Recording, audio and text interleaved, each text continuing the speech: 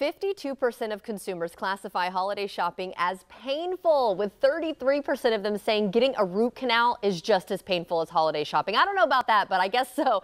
That's according to this year's Merry Money survey conducted by TD Bank. So Jason Thacker, head of credit cards and unsecured lending at TD Bank, joins us with advice on managing your money. I know a lot of us could use that right now. So welcome to the show. But first, tell us about the recent survey and some of the most surprising results.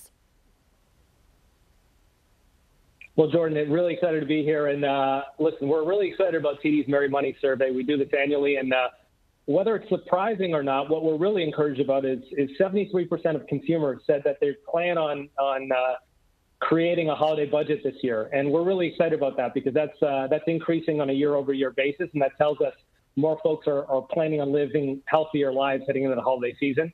I'd also tell you that the pandemic is definitely a theme in some of the survey questions that we've seen. And more than 2/3 of folks told us that because of the pandemic, they actually plan on sticking with a budget through the holiday season. So, we're seeing all of that and then some in our respective consumer survey and feedback. What else do you think, excuse me, the pandemic has changed about people's perspectives on the holidays? Well, 78% of folks and consumers said that they plan on actually giving gifts live during the holiday season. And obviously the pandemic has changed all of our lives for the better part of 2 years.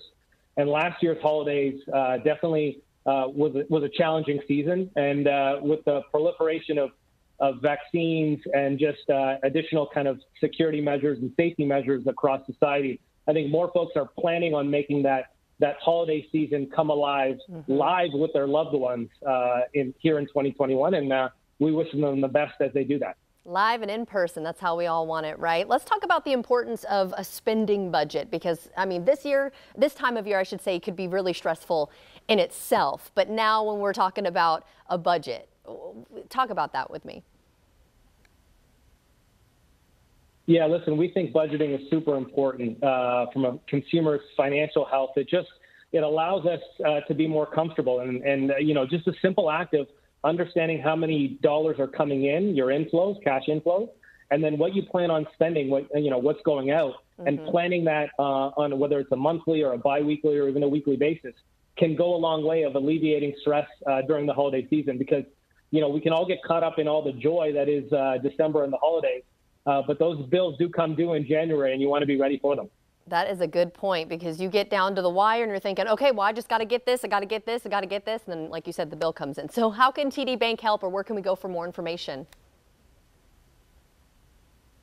Listen, there's plenty of resources online. I'm partial to tdbank.com or td.com. You can go to either one and you'll be able to surf our website and find lots of tips and tricks on financial health, not just with budgeting, but whether it's your credit needs or savings needs, investing needs.